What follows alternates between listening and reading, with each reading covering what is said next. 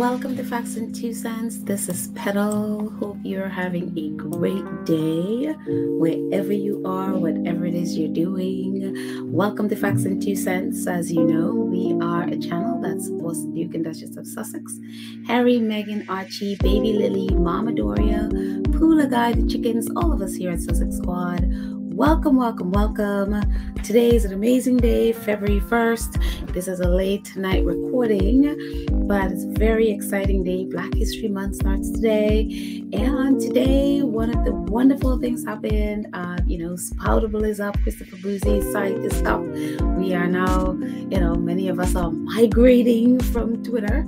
I don't know if, we will all be, people would all, just stay there and just completely leave Twitter, but many of us are going to be over on Spoutable, just a different experience, one where no trolls, no harassment, no hate, and it's beautiful for our mental health. So I'm excited about that, but we'll talk about that in a bit. But our faves are, they are under a tree somewhere, which we love it. We love the fact that they are not here. They are under a tree somewhere in Montecito, and we hope they stay there for a while, just enjoy life, protect their mental health and all of that wonderful stuff. So I'm happy about that. Of course, the press are going, all their conspiracy theories as to why they're not visible, but, I'm glad that they're not, they've been, at least their names and their story has been public news forever, especially the last couple of months. So it's great that they are taking a break away from it, relaxing, doing their stuff, and really, a lot of it, I think, too, focusing on their, on Archwell. So, and also their family. So good for them. I am happy that they are out of the spotlight, and now people are begging for them. So, but I love it. I absolutely love it. Our wonderful faves, protect your mental health wherever you are. So, but they're doing great. But, they're quiet, but they're the organizations that they work with, that they are in partnership with around the globe, are not quiet. They are there, and they are talking about what's going on in their charity, and one of those is SmartWorks. SmartWorks, as we learned from Harry and Meghan Archwell's impact report, they mentioned about the unemployment index that SmartWorks has produced, and through partnership with Archwell, and they came up with this unemployment index, and it's actually really fantastic. I'm not done reading it. It's very lengthy. Well, not very lengthy. It's just there's a lot of stats and stuff like that to really be able to see where a person is when they are out looking for work. And so it's really impressive what they have done through SmartWorks. And again, Meghan is the patron of SmartWorks, and so it's really fantastic that she is continuing. And again, if you don't know, SmartWorks is in the UK. It's a charity that helps women get back to working. They provide from clothing, their first week, outfits to go to work. They also train them with interviews and all of those things, and really equip them so that for their interviews, and a lot of them book jobs and stuff like that. And Meghan has worked at SmartWorks in terms of going in and counseling the women, helping them pick out an outfit and all of those things. And the outfits and all of that stuff is totally free from SmartWorks. They get lots of donations from all over, and we know recently Meghan teamed up with a company in California that donated hundreds of bags, totes, to SmartWorks to help women, when they go into their interview, to feel confident and, capable and confident. And it's wonderful. So a little bit about the index. It says, SmartWorks, read more about the experiences from women like Mayaro in the SmartWorks Female Employment Index and find out how the right support can make a difference. And at the bottom says, I'm sure by the time SmartWorks call me in 5 years' time, maybe I'll be CEO of a company. It is awesome. You know, she was one of the SmartWorks clients going out for a work. And one of the things the index does is that it, just, seeing for unemployment, like, how secure women feel when they go out for employment, whether they've, garnered skills on the job or outside of a job, if they have more confidence, knowing that they're a woman or knowing that they're a mom and all of these things. So that the study really goes in to all of these areas so that we kind of get a sense of where women are when they go out for these interviews to really get back into the workplace. And SmartWorks CEO, wrote the forward for it, and it's really great. And I want to read it, or at least some of it. And again, I'm going to post the link to the index so you guys can take a look at it. And I'll post it here and also post it on our community page so that way you can see it however you want to see it. I'm also going to move our little scrolly bar on the bottom here. And if you are new here and you have not subscribed to our channel, please go ahead and do what the little scrolly bar says. Definitely go ahead and subscribe to our channel. And, please share this video. Share and like the video. And also join our 2 Cents crew if you're able. That would be wonderful as well. So I'm going to move all of this away, all of this out of the way so I can read it, and then I'll put them back later.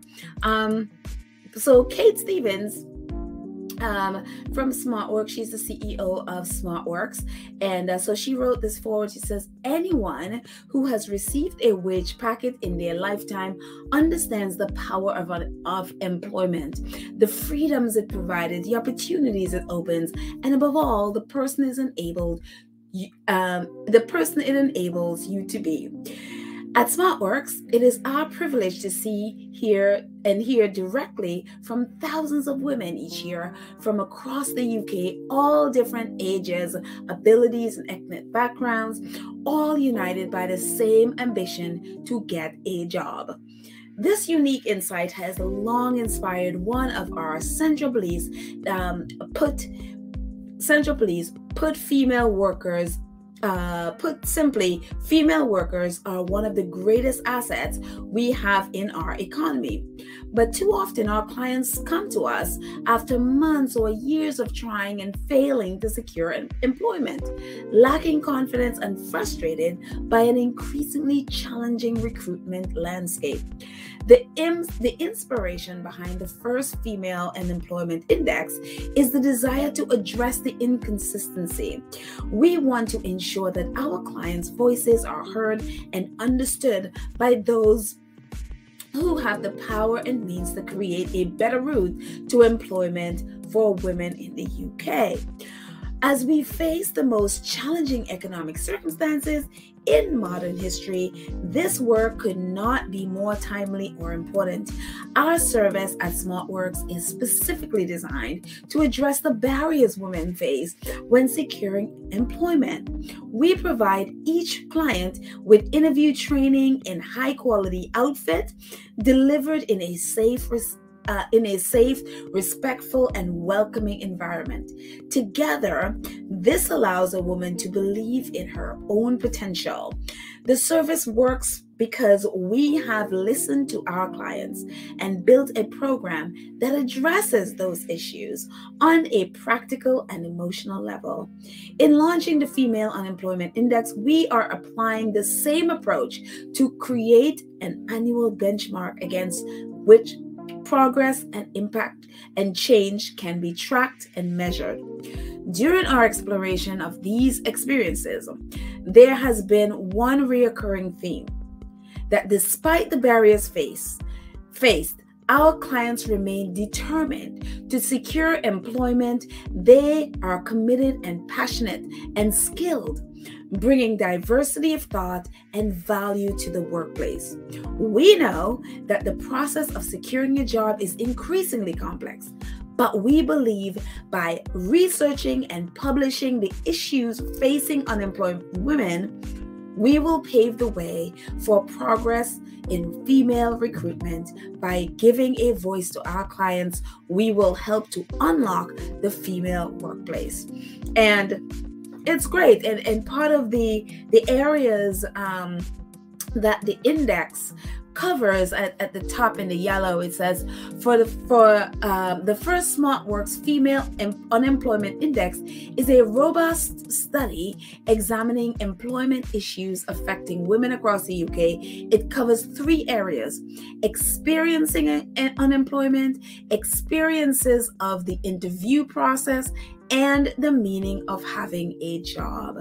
And it's one of the things that's very surprising that people like, for the unemployed, it's always has felt like the reason that people want to get a job is for the money.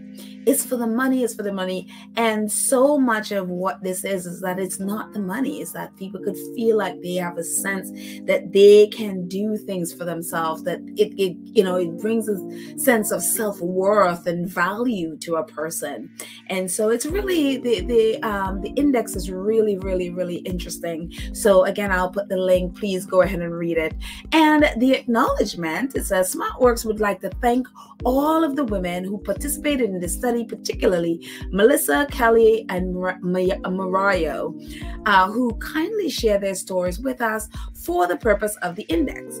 We would like to thank the research agency Opinium for their advice and support throughout the data collection process, and Archwell Foundation for the financial contribution that helped to produce the first SmartWorks Female Unemployment Index.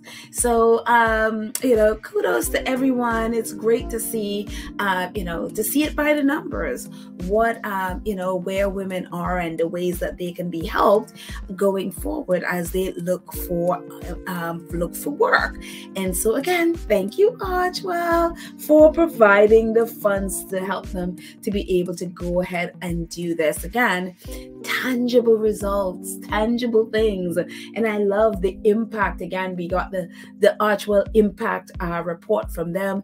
Now different organizations that they are connected with are putting out their impact report, and at least with this, they are research index, so that you can see they're having an impact. They're having, tangible impact, not just thought or giving people ideas. It's things that you can see. And so it is fantastic. So kudos to everyone. And changing the subject over to Spare. Spare, of course, remains at number 1 at the top 10 audiobooks and on Audible, which of course I'm constantly playing mine, so I'm part of that, keeping it at number 1. But Spare by Prince Harry is number 1 audiobook, and also the bestseller. It says, in a 3rd straight week at the top of the UK official top 50 chart for Prince Harry's Spare, and that's from Transworld Books. And so yeah, it's wonderful, amazing, and I'm glad to see people in the UK are reading Spare. I saw a post today where this girl is like, she said her mom has not read in like 20 years. And, she's like, that's the hold Prince Harry has on people. He has my mom reading. Hey, whatever it takes, whatever it takes. I'm glad Prince Harry's book is getting people back to reading. So, hey, it's all good. And talk about more wonderful stuff from the Archwell and from the Sussexes. Nelson Mandela Foundation, they posted their highlights of the year. And of course, part of their highlights is Live to Lead, which is left middle, just the middle photo on the left. Live to Lead is one of their 2022 highlights, and it should be. It's an amazing, amazing series. Again, if you haven't seen it, please do. And talk about just, again, impact. Again, the impact on Nelson Mandela's Foundation, and also the impact from the Archwell Impact Report yesterday. 2 days ago, which I spoke about yesterday. And this is one of the organizations, Moms First. And they tweeted about it and retweeted the impact report. It says, proud to have our partnership highlighted in the Archwell Foundation 2020 to 2022 impact report. We are grateful for all that the Duke and Duchess of Sussex do to advocate for moms. And at the bottom, Moms First CEO Rasmus Shajani says, Archwell Foundation has been one of the earliest and most impactful supporters of Moms First and the grassroots movement to get mom the support they need and deserve. From paid leave to affordable childcare, Archwell has not only directly invested in our National Business Coalition for Childcare, dedicated to expanding childcare and benefits for American workers, but they have helped to ignite a national conversation about the urgency of supporting moms for our economy, our families, and our communities. Archwell's backing and the Duchess's generosity is using her platform to speak out as a mom and on behalf of mothers have advanced our efforts to transform policy while helping millions of moms feel recognized, valued, and empowered. And again, yes, Archwell, they are doing fantastic. And just the bottom where she talks about, helping millions of moms to feel recognized, valued, and empowered. I mean, how powerful is that? How powerful is the platform that Harry and Meghan has? And I'm so glad to see how they are using it. And talk about using your platform. Well Child also put out an impact report today, and it's wonderful. Again, all the organizations that Harry and Meghan are working with, they are making a tangible impact in people's life. Obviously, Well Child, we're taking care of terminally sick kids. Well Child Award says the Well Child Information Hub provides helpful advice about looking after a child with complex needs, with diagnoses to transitioning to adult services and everything in between. To read more about our impact, and they put a link. So I'm going to put a link to this in the show notes. But it's so great to see, and they talk about 10,500 visitors to our family information hub. So I'm so happy that they have this, that families who in need can get the help they need. And as of course, this is Prince Harry down there with 2 Well Child recipients. And so Harry also wrote a letter for the impact report. And this was from the letter he wrote. He says, I want to start by acknowledging the continued determination and resilience of the Well Child community over the past 6 years. As a royal patron, I know there hasn't been a moment to take a breath because as long as a child and her family are in need, Well Child has been there to step up and do what they do best, provide care and comfort and support. And it is just, the letter is there. I'm just, you guys, again, I'm going to put the link there so you can go ahead and definitely read the letter. Another little part of the letter says, as families up and down the country continue to face difficult times, Well Child remains a lifeline to many. And as fundraising gets tougher and resources are harder to find, it becomes even more important to support the essential work this charity does to help children and young people with complex needs. And one of their CEO left, and so a new one coming. Colin Dyer stepped out, and the new CEO Matt James has come in. So they are doing great work. And the great thing about this is not just, Harry isn't just writing a letter. If you remember in Spare, the book Spare, Harry donated 300,000 of his profits from Spare to Wellchild, and then also I think 1.5 million, I think he donated to Sente Bale. So he is not just their patron, but he's really putting his money there, and so it is great to see Spare helping to pay for sick kids in the UK. So, and that's the thing about it, though Harry and Meghan aren't there in the UK, they are continuing to actively support these organizations. So it is just really, really wonderful to see. And again, this letter is in the packet, and I'll put the link in the show notes so you can click on it and read the entire thing. So it's awesome. And Spoutable is here as of noon today. Spoutable is up. This is the this is what Twitter should have been, and Twitter isn't, but it operates just like Twitter. It is wonderful. Christopher Boozy, he created this, him and his team created this, and it is just a great alternative to Twitter, where Twitter has a lot of hate and trolling and just all of that. This will not have that. And the hate accounts or single purpose hate accounts will not exist on Spoutable. So a lot of us squaddies have migrated or are migrating to Spoutable. And there's my first spout today. Hello, Spoutable. What a wonderful new world. Thank you, Christopher Boozy. History made. Thank you. And Christopher Boozy tweeted this morning, says, today is the start of Black History Month, and it's a special day for all of us.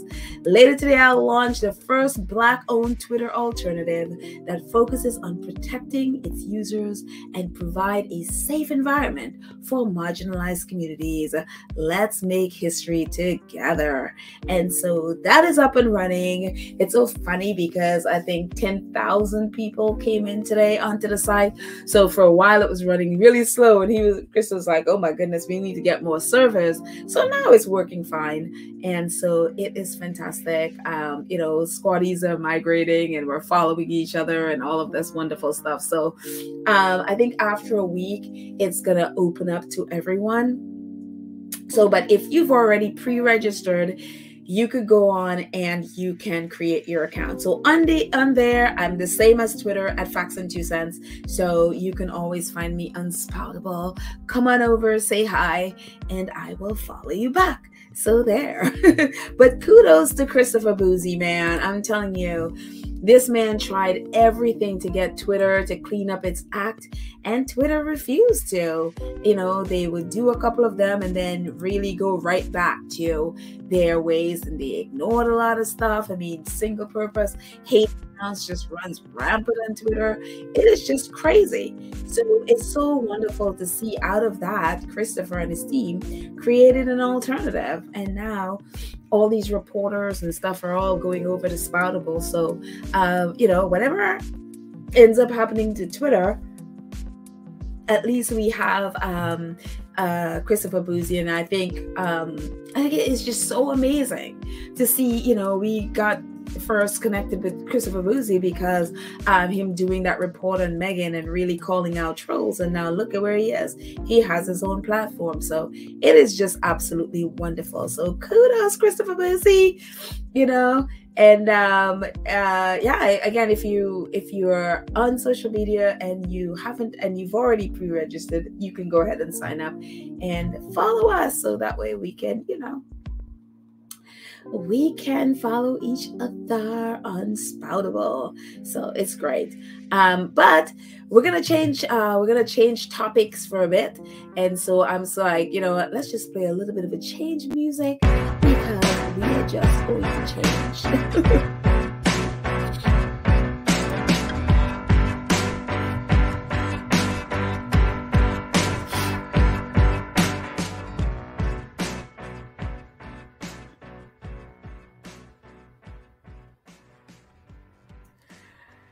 So not that I am even good at fading, but And not that this is all that dramatic, but it's very interesting. I saw this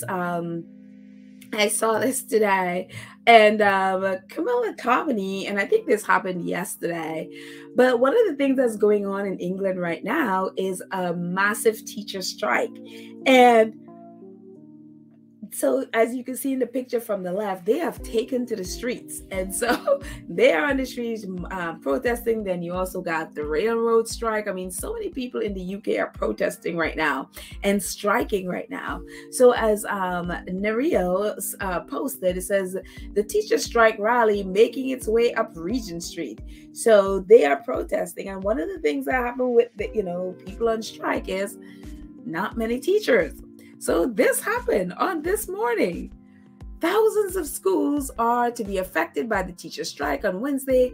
Camilla Tominey reveals she will be going into a school to help this with staffing issues. That's right. Lying Camilla Tominey is a liar, is going to be going to her son's school to teach. And I was like, oh my Lord. That this lying woman is going among children to teach. And you can say, well, it's her son's school, but this woman just lies and lies and lies. And I could guarantee you some of what she'll be teaching are lies. And so, yes, if things aren't bad enough, just know it's just gotten worse. Camilla Tominey is going into school to teach children. Oi. Oi, oi, oi. Anyways, more, bad news for the UK. That country that is like, oh, we're not racist at all. Well, tell that to the UN, and the United Nations Human Rights Commission. Tell that to them. Because this is what they tweeted. It says, racism in the UK is structural, institutional, and systemic. People of African descent in the country continue to encounter racial discrimination and erosion of their fundamental rights, warned UN group of experts on people of African descent. And a clip from the article.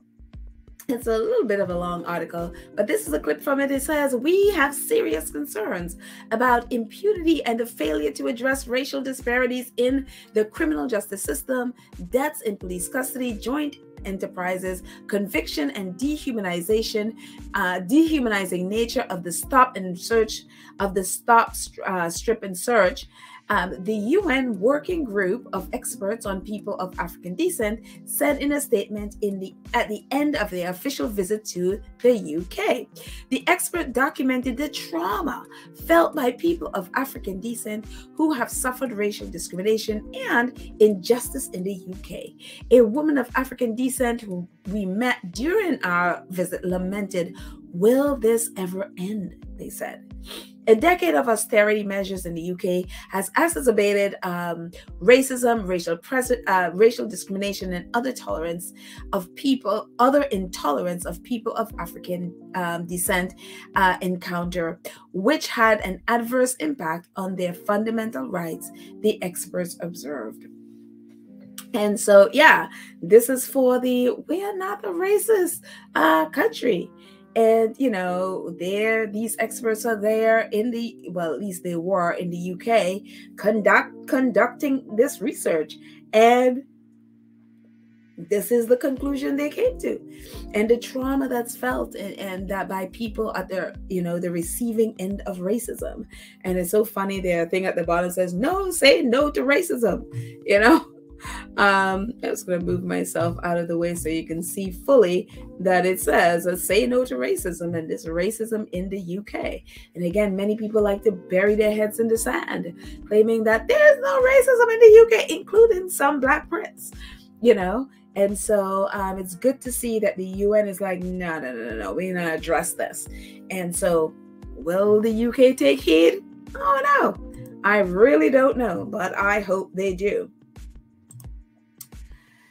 And I had to think, do I want to talk about this? Do I want to, It's just one of these things. But it's important in light of the fact that we're talking about the impact of charity work, impact of work by the Sussexes, and the great impact they are making. On the other end of the spectrum is this nonsense. And it's very funny to me to see reporters now, trying to call out the royal family and call out Kate on the mess that is her early years, early childhood thing that she keeps launching every year, it seems. And it's the same thing she's saying all the time. It's nothing different.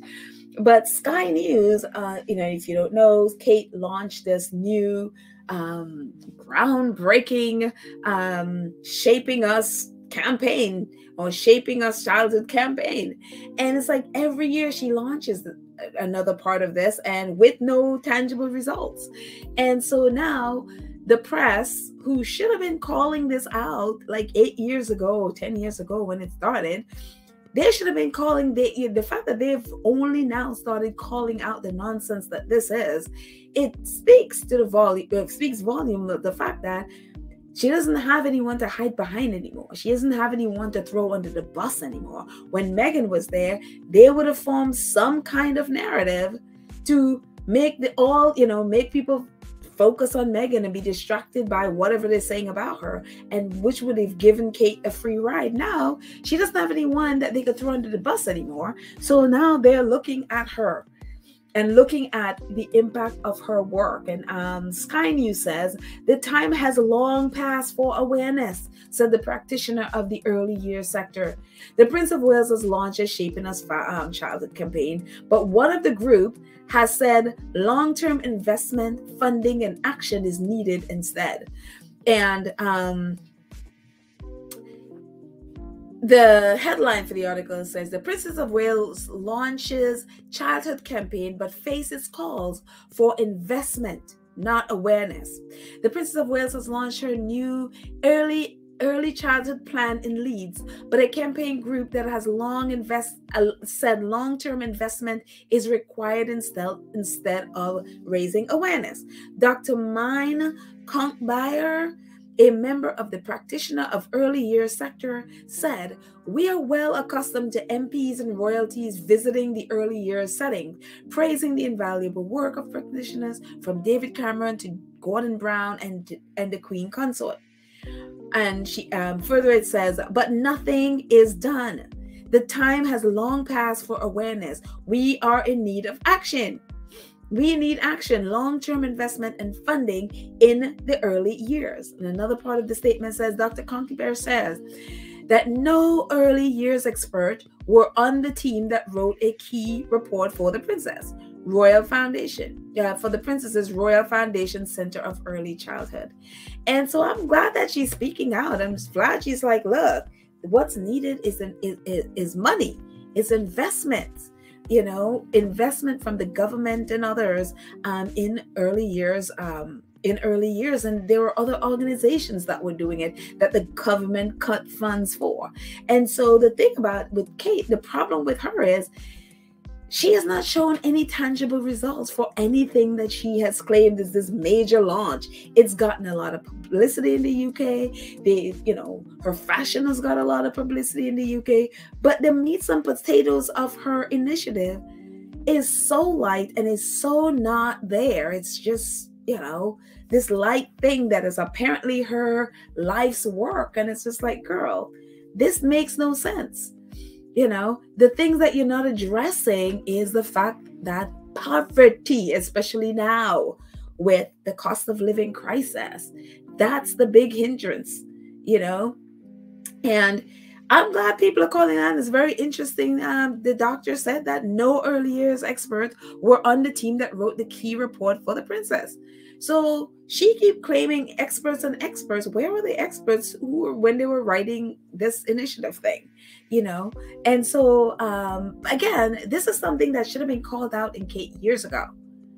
And they have been coddling her mediocrity all this time. So they shouldn't be surprised that this is where they are. Omid Scobie also wrote an article about it. He says, I admire Princess Kate's commitment to her early years work, but to have a real impact in this sector needs to be more than just awareness. And a couple of clips from his article, it says, he was praising her effort. Well, not her effort, but her heart in wanting to do it. Like, she seems really genuine and all of these things. But he goes on to say, but after 12 years of work, the goods being delivered right now feels light. Some within the earlier sectors have already voiced frustration. We are well accustomed to MPs and royalties visiting early year setting, praising the invaluable work of practitioners, but nothing is done. A statement from the practitioners of early years sector group says, the time has long passed for awareness. We need action, long-term investment and funding in the early years. And another part of the clip says, if anything, Shaping Up, which is the initiative, that's what it's called, Shaping Up exposes the ineffectiveness of the royal family's charity work, the ineffectiveness that the royal family's charity work can have, because it's almost impossible to have an impact in this field or even usher in the smallest change without considering all of the social factors that have an impact on early development. That cannot be done without stepping into policy or politics. The one thing Kate can't do as a working member of the royal family. Again, these are conversations, these are what should have been written 8 years ago.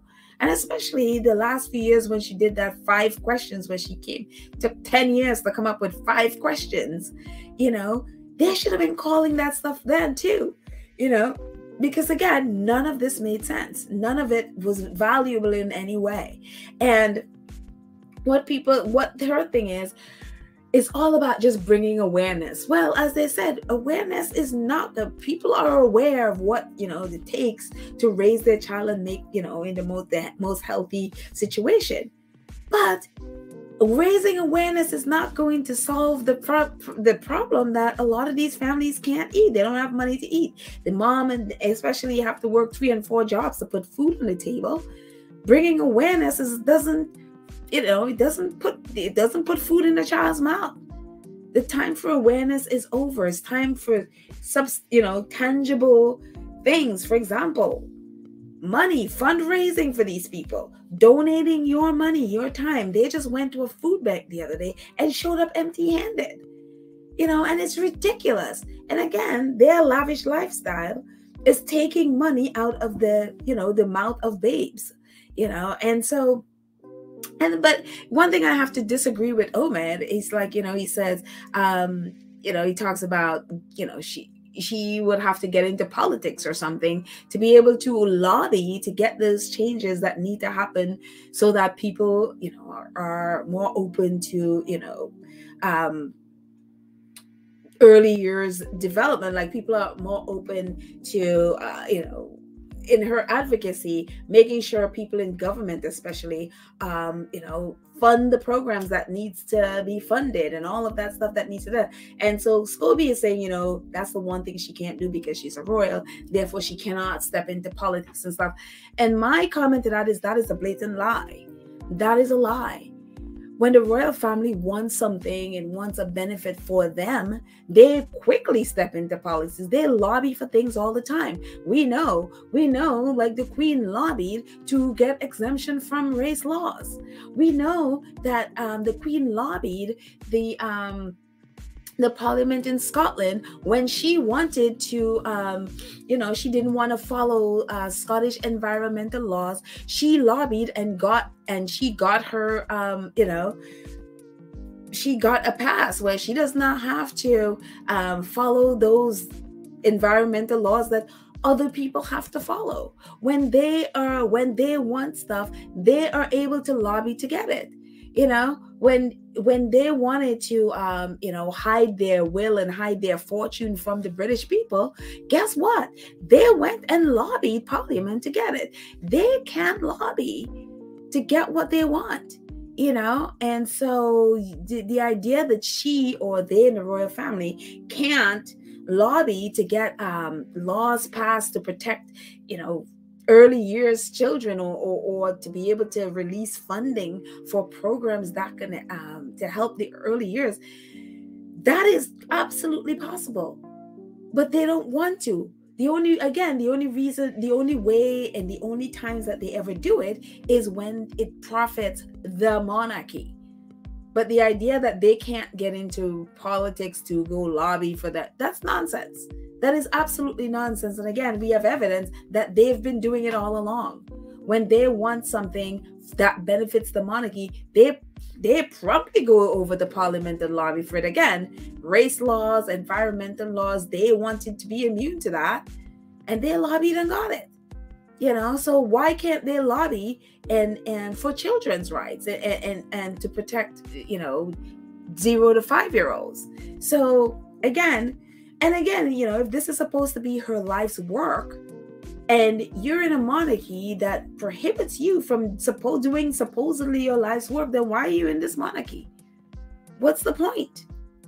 What is the point of you being there? And if she is as passionate as she is, she would go let the chips fall where they may. Because if she is passionate about it, then she would find a way to go out there and lobby to get what she wants passed, and fight for it. So will she do it? I think not, because again, with her, this is just for show. It's about her clothes. It's and they have a thing where they're lamenting the fact that all the press talk about is their clothes, because again, the reason why they do is because what you're saying and whatever project you have is so lightweight, there's no point to talking about it. They can't really, when she's talking, people, the videos, usually the sound is off because it's cringeworthy, So again, if she wants to, and if she cares about these, as she says, then there is absolutely no reason for her to not go and lobby. So yeah, this nonsense about, royals can't get into politics, absolutely nonsense. They do it all the time, just when it benefits them. And the UK is just, it's like, y'all a mess. America is an absolute mess itself, but it's just very interesting reading this. The U.S. general has criticized the state of British Army, and defense sources have said the UK military is a service unable to protect the UK and its allies. And it's incredible because in the times of Brexit, it's just like, it says the U.S. general warns British Army no longer the U.S. general warns British Army no longer among the world's top-level fighting forces.